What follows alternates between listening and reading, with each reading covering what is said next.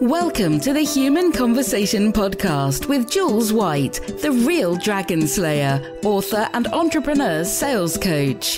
Tune in weekly for human conversation about business and sales.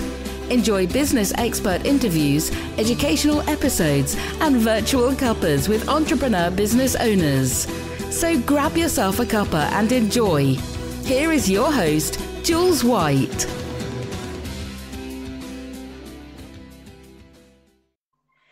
So welcome everybody to the Human Conversation. I say that every time I start a podcast now, and I was told the other week that that is actually a script. But I don't like the word script. So if you want to know more about that, you need to listen to the previous episode that I just recorded. But without further ado, I want to introduce you to today's guest, who is an amazing lady, Vikki Kirby. She is the Chief Storyteller from a company called Vibrato Consulting. All of this is so intriguing, Vikki. Welcome to the Human Conversation. Thank you, Jules. Thank you for having me. It's so nice to have you here. And I know what we're going to talk about, and I know what you do. But of course, our listeners are probably thinking, "Well, who is this Vikki woman?"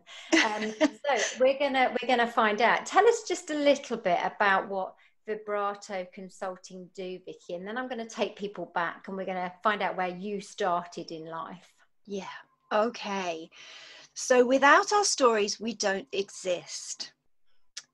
I was told that by a Maori tribesman, and it's absolutely true for the Maori people. Over generations, their stories have kept their culture going, kept their traditions, their proud traditions going through a lot of difficult times. And when Joe Harawira said that to me, I thought, well, isn't that true? That's true of us as individuals, but that's true of companies too. That's true of organizations, no matter how small. Without our stories, we don't exist. And I got to thinking about learning more about storytelling, studying the deep craft of storytelling. Because we all think we know what stories are, don't we? We all tell stories every day at the water cooler, but I wanted to really understand what storytelling was all about so I can help businesses find their core purpose-driven story and bring what they do to life, set them apart from their competition, and really engage their customers' hearts and minds through their story.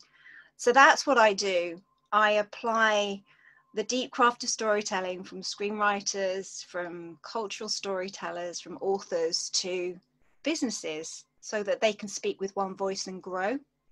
Oh, I love that. I was just, when you were doing that and saying all of that, I was kind of like lost in it, Truly, I was.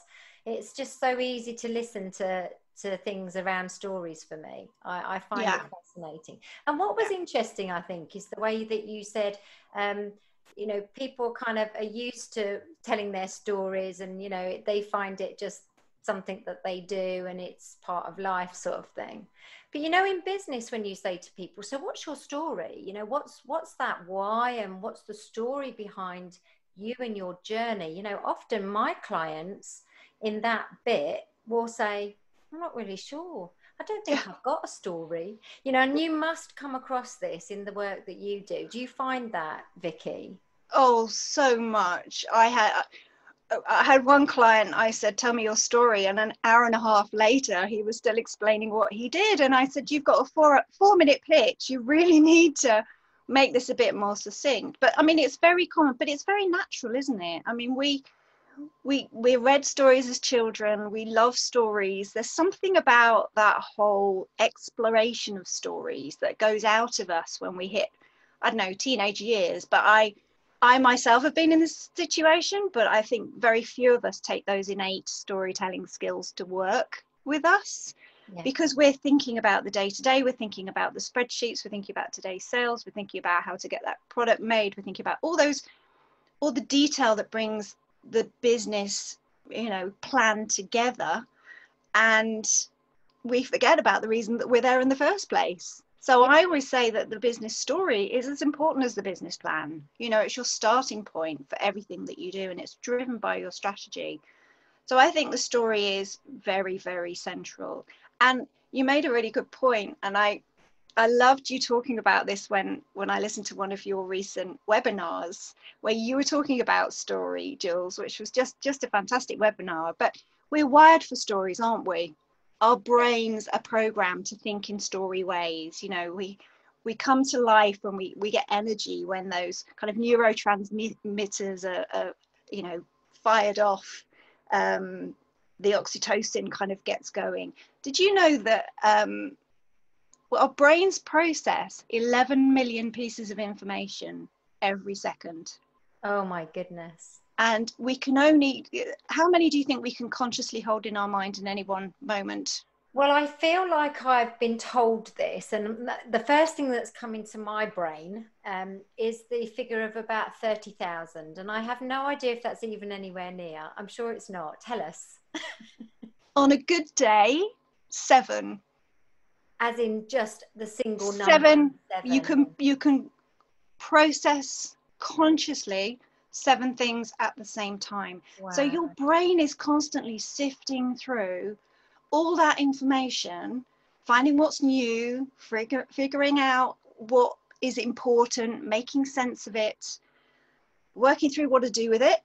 And that is how we talk to ourselves and internally process, tell ourselves stories all the time. You know, we're wired for stories, which makes it so much more strange to me that we don't adopt storytelling as an approach in our working life, in everything that we do, but for some reason we don't.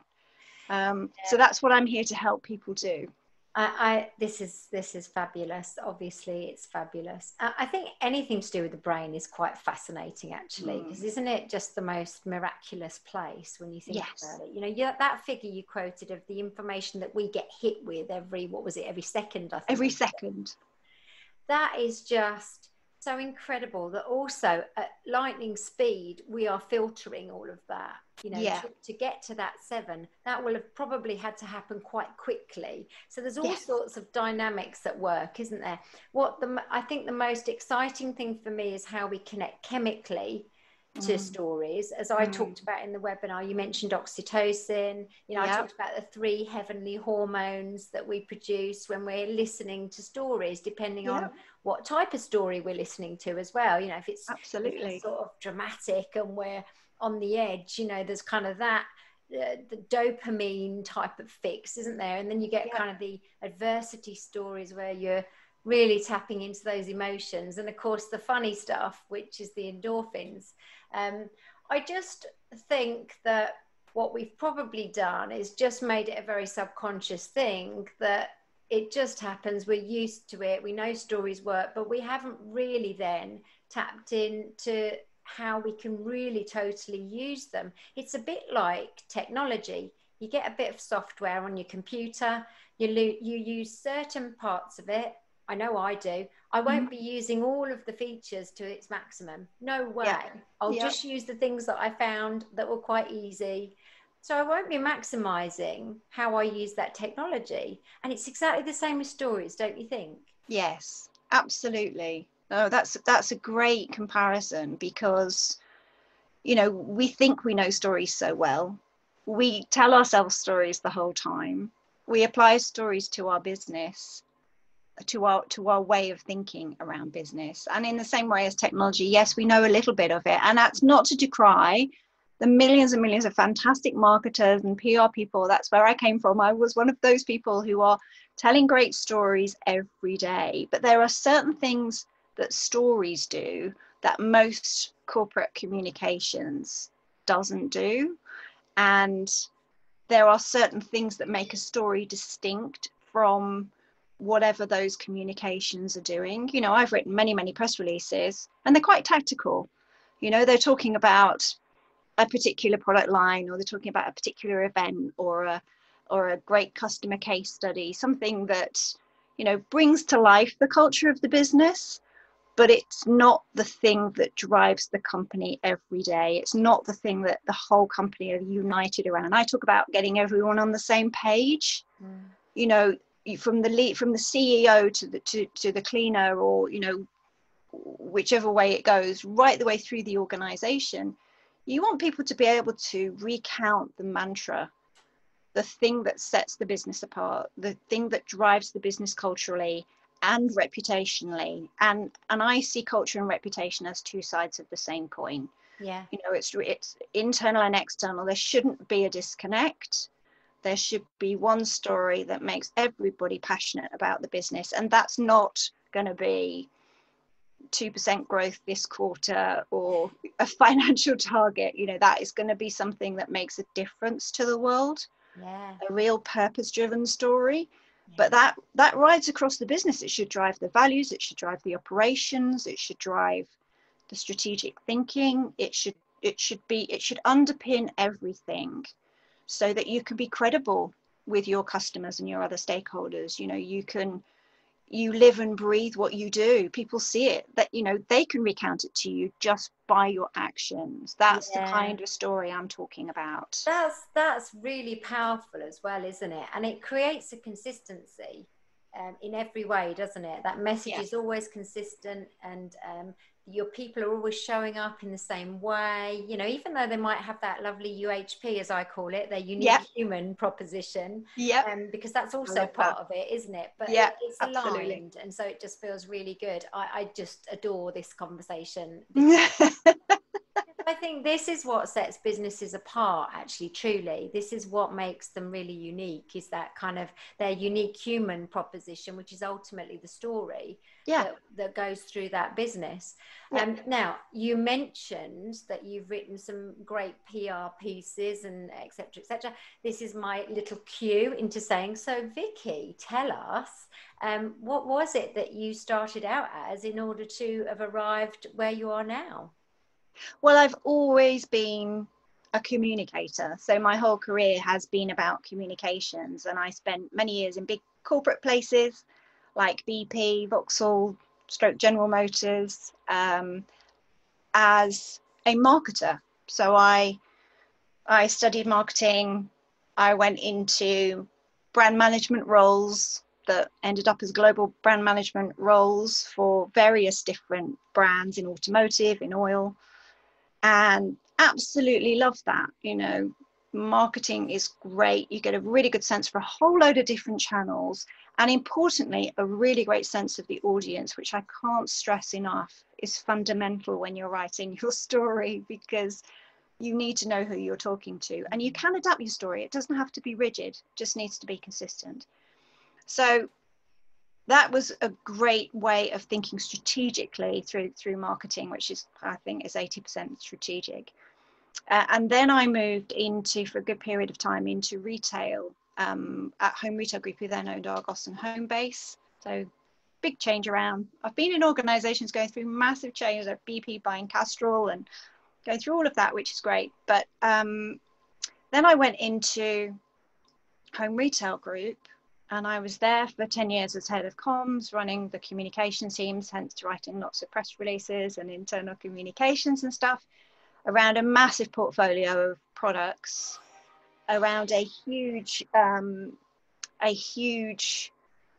number of reputational issues, crises that we had to manage through to protect the reputation of the business. But it was really in Argos where we had a new CEO come in, and he developed a really clear strategy to make Argos a retail leader in a digital age. And it was very clear and compelling.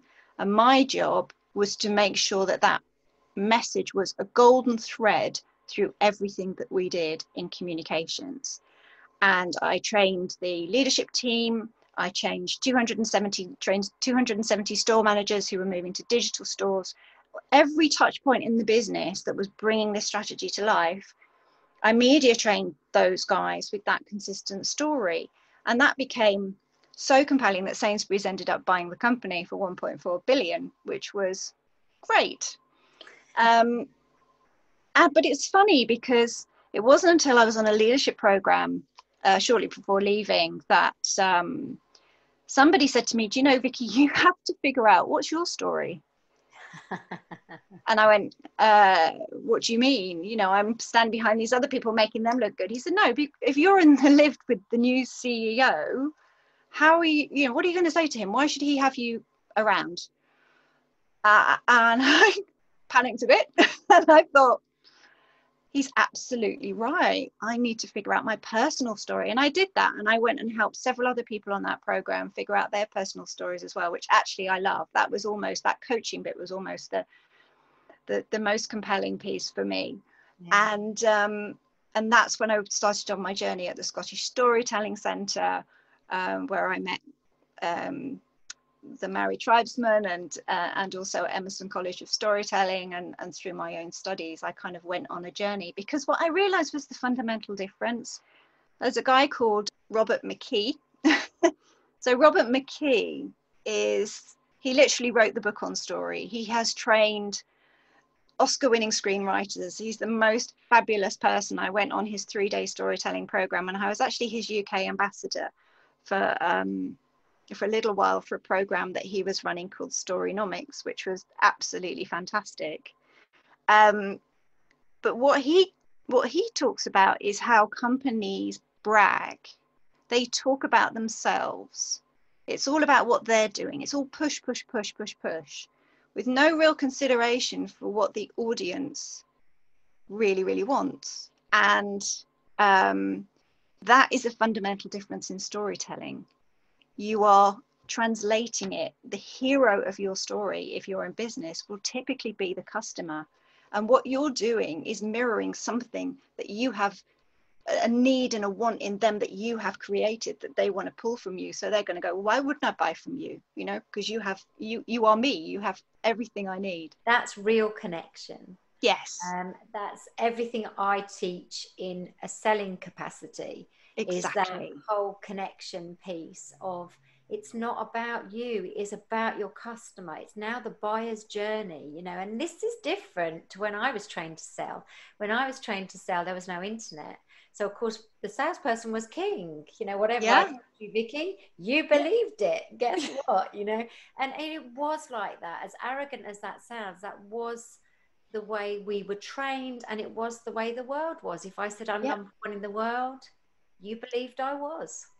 How could you possibly check? Yeah. Because everything changed when we were able to access all of that amazing information on the internet. And so to be able to connect on those much deeper levels in the way we have to now, it has to be in this way, that the customer has to be the hero, as you say, of the story. And we're the guide, potentially. I quite like that word. Yes. But they are absolutely the hero of that journey. They want to be. You need to make them that in order for them to be successful and leave with all that fabulous knowledge that they didn't start with, you know? Yeah, so, you're absolutely right. That is completely it. And back to the way that the mind works, I'm fascinated by these mirror neurons. Have you heard about these? Yes, I think I have, but tell us more. Well, it's quite a recent discovery, but we have mirror neurons in our brain that allow us to, mirror neurons allow me to experience something that's happening to you as if it were happening to me. Oh, wow. So I'm experiencing it as if I'm you. And the most compelling stories and films or what plays or whatever are the ones where we are right in that seat. We are totally, you know, what you want is what I want. Yeah. And any story, if you watch any film, whatever, it's all about the hero's journey, isn't it? Yeah. Yeah. Whatever is happening, whether they're in the middle of outer space or in the middle of Detroit or the middle of anywhere, Buckingham where I am now, it's the internal journey that matters. You know, it's the journey that the hero takes through all the twists and turns, gathering information with the help of guides along the way to be able to solve what is their internal object of desire, which is the resolution of the story. So what we're trying to do in business is exactly that. The customer's on a journey and we are their guide, if you like. We are resolving so that they can achieve their object of desire. They might not know they have that object of desire to start with, but that's why we're guiding them in a way that is completely empathetic with what it is that they need and want. Yeah. And those kind of businesses are the ones that are successful. One of my favorite stories is Jeff Bezos at Amazon. He has banned PowerPoint. I don't know about you, but I have a particular loathing of PowerPoint because it stops at the message. And so Jeff Bezos has banned PowerPoint, and every new idea has to come to the board in the form of a 6-page story. Oh, wow. And then they have study hall and they sit and read all of these proposals, and they have to hit them like a story, and then they discuss it. And if it's compelling enough to the board, then it gets past that into the next stage that might reach a customer. But if it doesn't get past that stage, if it's not compelling to Jeff and the team as a story, then it doesn't go anywhere. Doesn't go anywhere, yeah. No. Yeah, no, it's really quite interesting, isn't it? I always think PowerPoint is probably as good as the person who actually uses it. So I reckon used really well, it might have some sort of value. But I think the issue has been that most of us have sat through a death by PowerPoint presentation, as we call it. You know, Yeah. I do smile, I know I laugh, but Yeah. you know, I think everyone could probably resonate with that. You know, there's a story in itself, isn't it? The death by PowerPoint presentation. Yeah.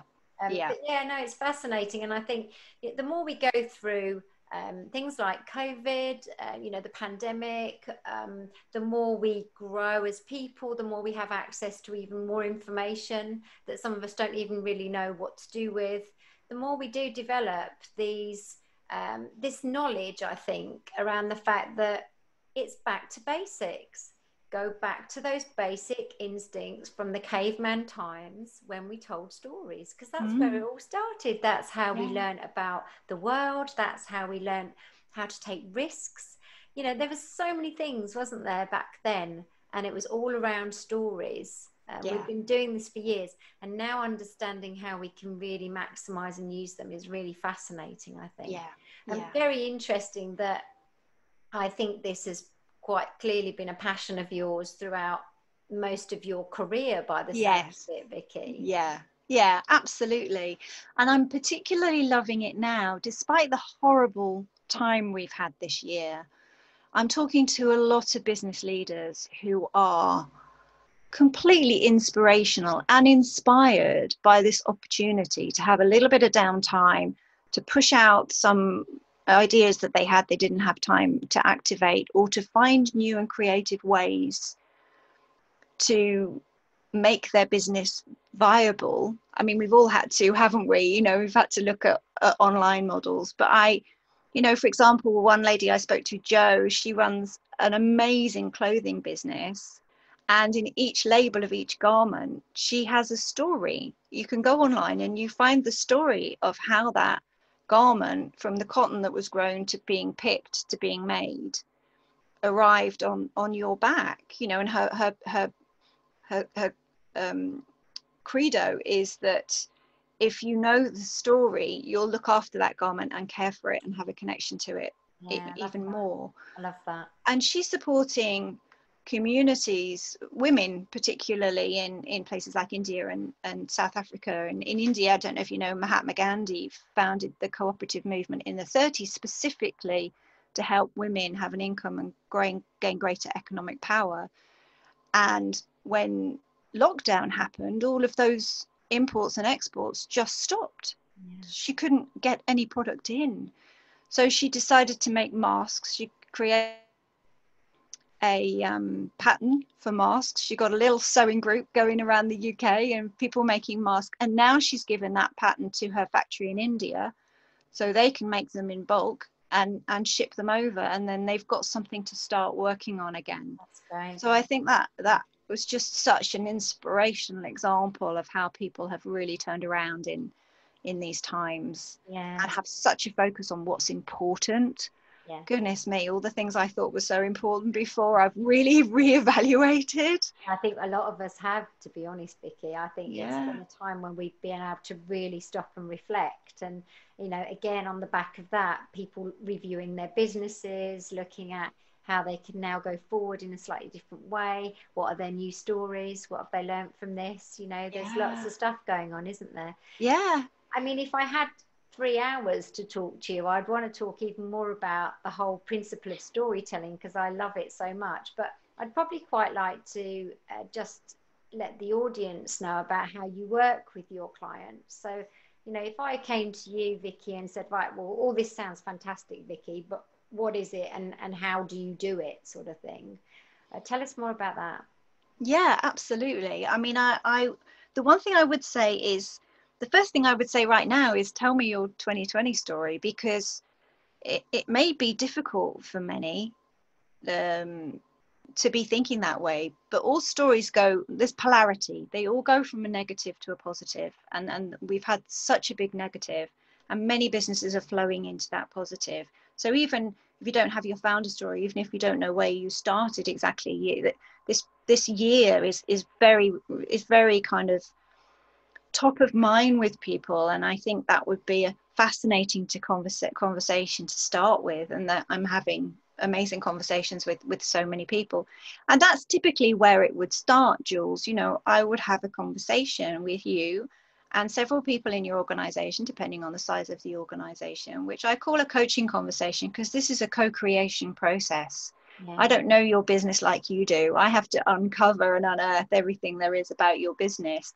And as I'm going through that, I'm thinking, oh, that's an interesting theme. You know, that might be a really good story theme.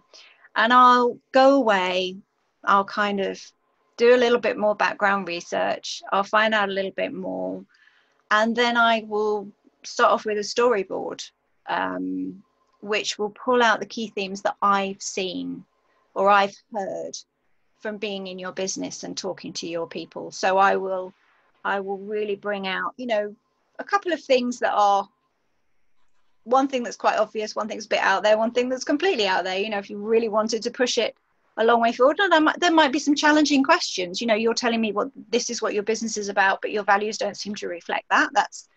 That's one conversation I sometimes have, and that kind of unearths it. And we could stop there. You know, I could come back to you, I could share with you, you know, those insights, and we could carry on, or I could take that further and develop your story routes, develop a elevator pitch for your favorite story route, really work that through with you to train your leadership team to tell that story consistently.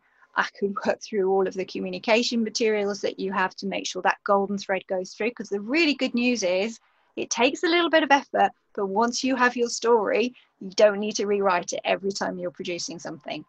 But I would need to adapt it on all those different communication channels, the website, where I could write all of that, I could do all of that for you, or you hand it over to your marketing team just to make sure that that is consistently told. And you're boiling it down, because what you might have is something that takes a minute to explain to somebody, but you are explaining the same story to the mate in the pub, to the biggest investor that you've ever come across, to whoever it is. That's the thing that drives you, and it has to be tested. And obviously I take people by the hand to go through that whole process. So yeah, it's like many of these things, not massively scientific.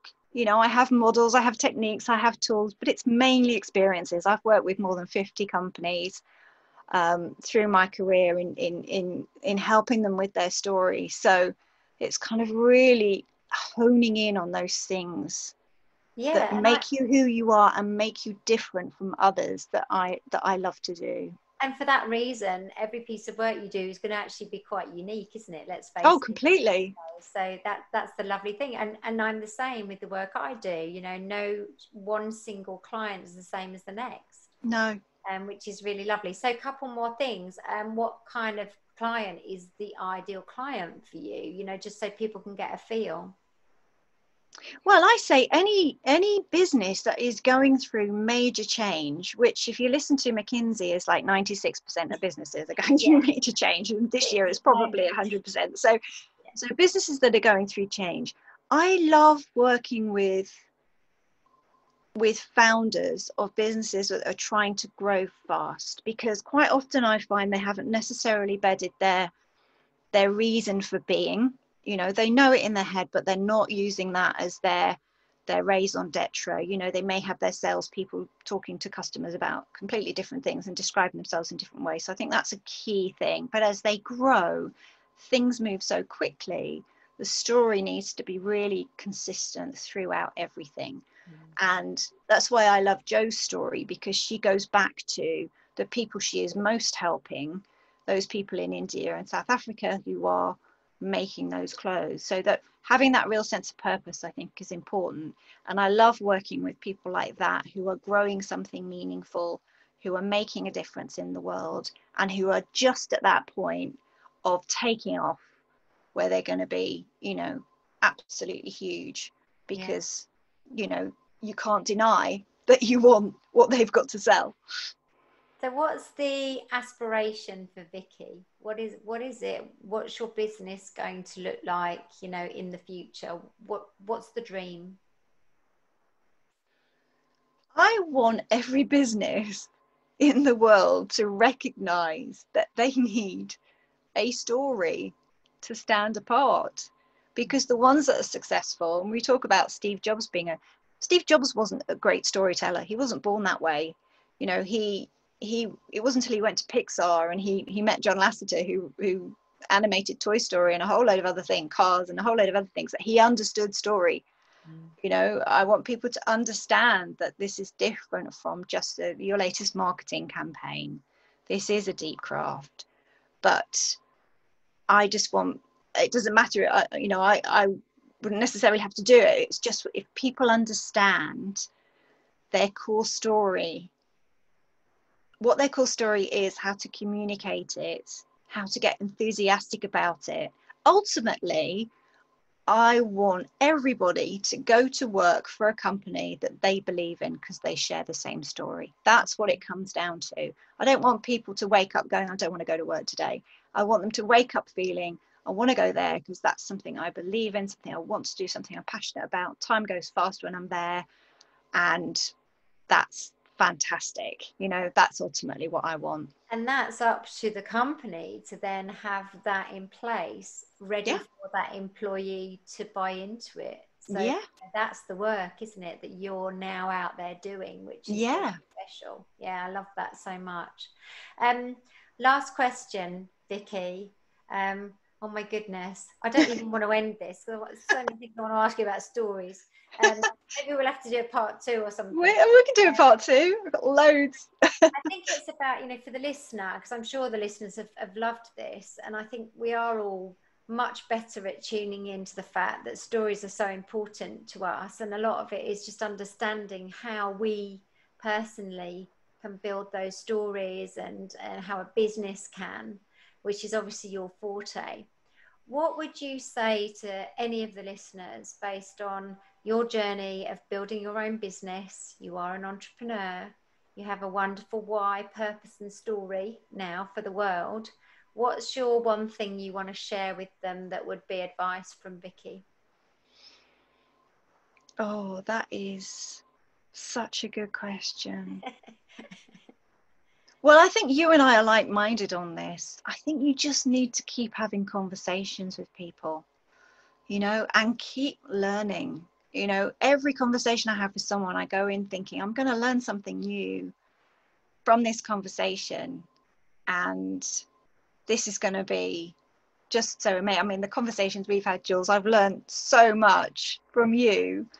And that was just a, you know, almost just a chance conversation, our very first one. And you never know, you know, everybody has got some experience or some story or something great to share that just makes it fascinating. I love talking to people. So I would say open up conversations, be open to conversations. I know they take time, but really be open to conversations and use that to join together, you know, all the little bits of your particular puzzle, you know, build up your puzzle so you can see that bigger picture. You can figure out what you're there to do from all the richness that you've had added to your business by those people who are more than willing to help you learn and grow. Because the one thing I've learned is trying to do it all by myself just took me to not a very nice place, quite a dark place. We're not designed to work on our own, and we're not designed to try to do everything that a business needs to get it running by ourselves. We need help. So collaboration, cooperation, rather than just sitting there on our own and trying to do it all. And conversation, as you said.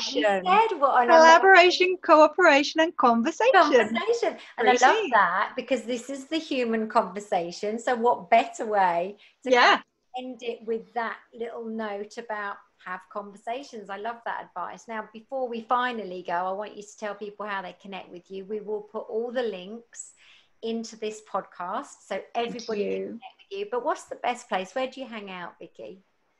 I'm on LinkedIn a lot. I love LinkedIn. I connect with a lot of people there. But I'm more than happy for people to give me a call or just email me directly if you share those links, vikki.kirby@vibratoconsulting.com. I'm more than happy for people to connect with me that way and start a conversation. I'm really happy to give some thoughts on their business and find out, what people's businesses are all about and how they are going about the change from this year and growing. Fascinating stuff, isn't it? Thank you so much, Vikki, for a really inspiring conversation today. If I could change the name of this particular podcast, it would be The Inspiring Conversation. Oh, it was very human, obviously. So no, it was really great to chat to you. I knew it would be because of my love for stories anyway. So I hope the audience have felt the same. And I really appreciate your time at being my guest today. So thank you so much. Thank you for having me. It's been great. It's a pleasure. And for the listeners, wow. What an amazing episode. I know for a fact I'm going to want to watch it again, listen to it again. So for your benefit, whatever channel you listen to, we're on Apple Podcasts, we're on Spotify, Stitcher, SoundCloud, all the S's, but we're also on YouTube. So you can actually watch this conversation, which is probably an even deeper connection, let's face it, because you can see Vikki's lovely face. But thank you for listening. I hope we've inspired you today, and join us again on The Human Conversation. Ta-ta for now. You've just been listening to The Human Conversation podcast with Jules White. To find out more about the other work that Jules does, please visit her website, www.liveitloveitsellit.co.uk. And if you enjoyed the podcast, then please do leave a rating and review on the platform you use to enjoy her show. Thanks for listening, and see you next time.